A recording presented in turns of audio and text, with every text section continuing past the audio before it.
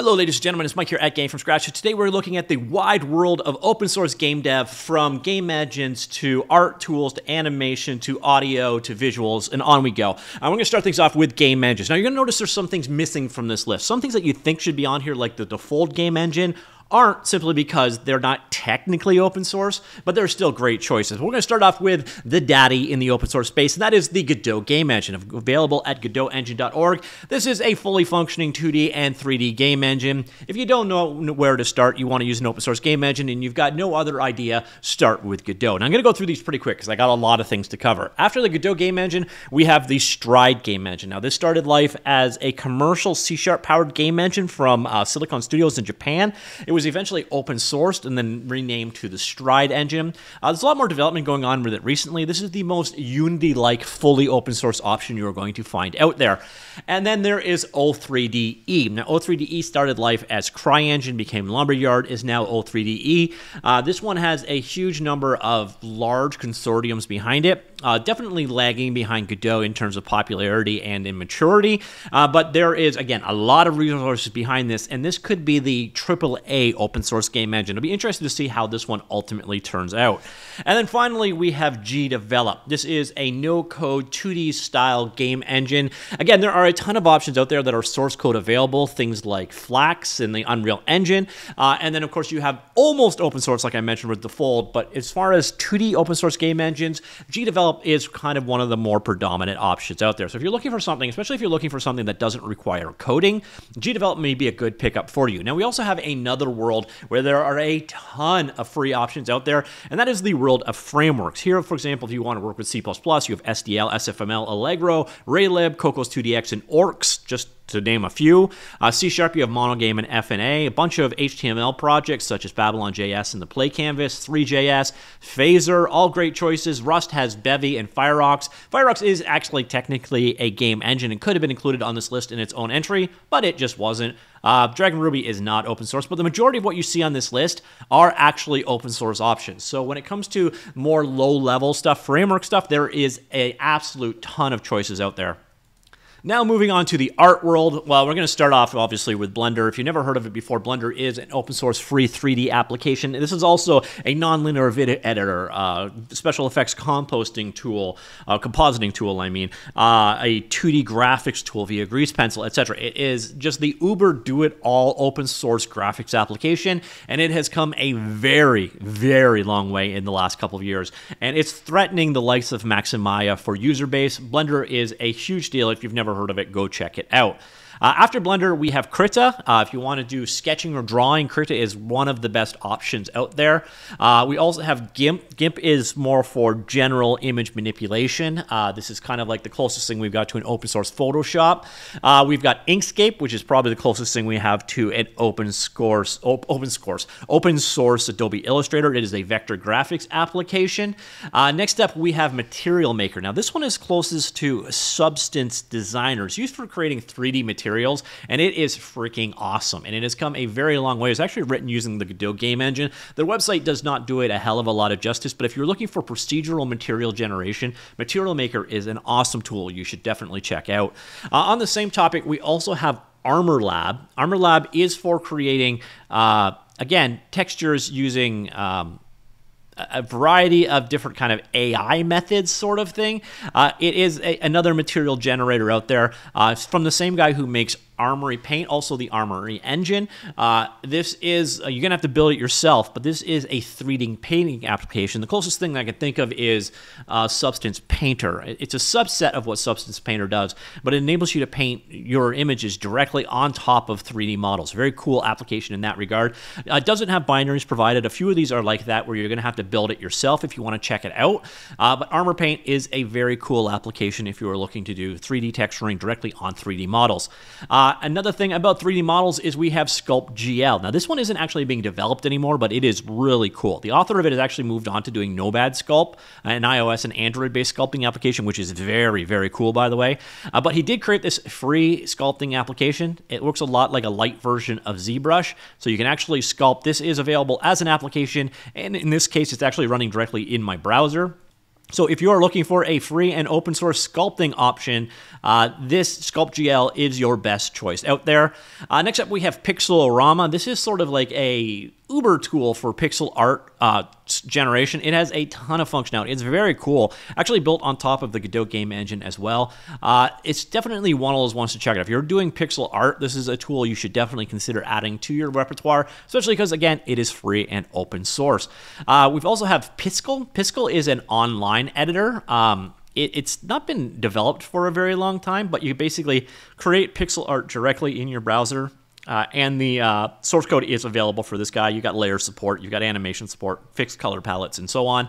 Another one that is super popular is Sprite or ASC Sprite or Aspirate, depends on how you want to call it.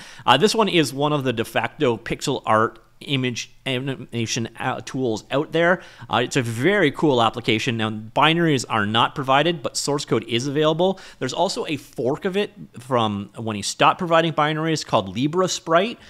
This one is, again, it's gone in a different direction, but this is, again, fully open source, and this one does provide binaries. So if you're looking for sprite tools, you definitely have some great options out there. Another option is Low Specs Pixel Editor, a very simple browser-based fat grid paint kind of application. Again, runs in your browser. Another cool thing from Low Spec, by the way, is they have this really cool fixed palette selection on their website, a huge number of palettes available. So if you're looking to work with color palettes, you want to check out Low Spec as well.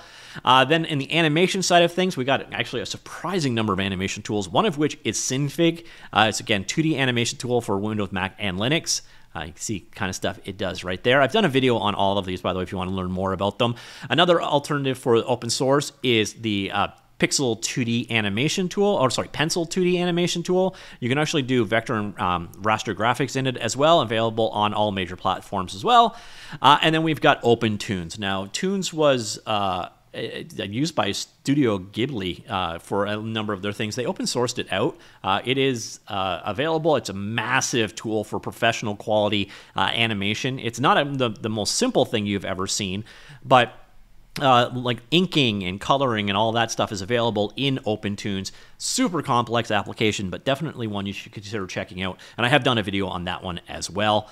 Then we got Spooky Ghost. I believe this is another Godot-powered tool for creating procedural animation from your sprites. Very different workflow on this one. I have done a video on it as well if you're interested in checking that one out. Actually, there it is. My video is embedded right there. And then we've got Envy. I've done a video of this one as well. It's an open source 2D animation package for doing vector and raster animations as well. And that is the art side of things. And now we edit up with the audio side. So here we have the daddy, I guess, for audio editing. You got to acquire a waveform or edit raw data. Audacity is pretty much the go-to tool. Tons of people are using Audacity for exactly this stuff. I think the company behind it got kind of scummy, but this is still a free and open source project if you want to check it out. Next up, after Audacity, we have LMMS. This is a DAW, cross-platform for creating music. I have done a video on this one again if you want to check it out. You've got a variety of MIDI implementations there. You've got a number of plugins for it available as well. It is completely open source. You can compose music on Windows, Linux, and Mac OS. A number of instruments are included, especially a lot of things like the old school Nintendo or Game Boy chips, Commodore 64 SID, and so on. So if you want to create kind of like retro game music, LMMS is a great DAW for that kind of stuff. Another major open source DAW is Ardor. I have never actually used Ardor personally. It's probably why I'm saying it wrong. This is, again, available for major platforms. It is very easy to get up and running on Linux and Mac OS. It was a real pain in the butt to build it on Windows in the past, and there's a time-limited, or at least there used to be a time-limited version of it that you could check out. But this is probably the most popular open source DAW out there. So if you're looking for just an all-around music creation mixing solution, Ardor could be worth checking out for you. Next up, we have Qtractor. This is an audio and MIDI multi-track sequencer. So it's kind of like a DAW Lite. You can see the kind of stuff that it does right there. Again, I've never actually used this one personally. I'm not big on the audio side of things, so I'm mostly referring you to stuff, and you can do your own research on the audio side of things. Next up, we have Muse Sequencer. Again, another open source DAW that's available. It's under the GPL license. I think this one is all major platforms as well. So you can see the kind of stuff that it provides. It does have support for standard plugins like VST and so on. So if you are looking for another open source option in the DAW world, Muse Sequencer is an option. We also have Bespoke. This is a modular DAW for Mac, Windows, and Linux. Very different approach to how things work. I did a video on this one if you want to go ahead and check it out, but it is available for free, and it is open source as well. And then this one is a little bit on the weird side. This is a notation package for actually doing like music on this level. It's called MuseScore. So this is the world's most popular notation app out there. I'm not sure how much you would be using this for, unless you're developing notation. I don't think there's a lot of uses for game development, but it is an interesting audio app that fills a particular niche. So I figured I would definitely mention it. And then we have another up-and-coming DAW called Zarhythm. I actually checked this one out in video in the past as well. It's got a very intuitive editing process. And again, another choice to go ahead and check out. This does have VST 2 and 3 support, etc. It's a very interesting project to be very, again, interesting to see where this ultimately ends up. But that is Zarhythm, and that is it, ladies and gentlemen, for all of the open-sourced game engines, audio solutions, animation, drawing, 3D graphics, etc. that I could come up with off the top of my head. No doubt there are more, but hopefully I introduced you to something new today. If you've got additional suggestions for fully open source game development applications, let me know in the comments down below, and hopefully you learned something. That's it. Talk to you all later. Goodbye.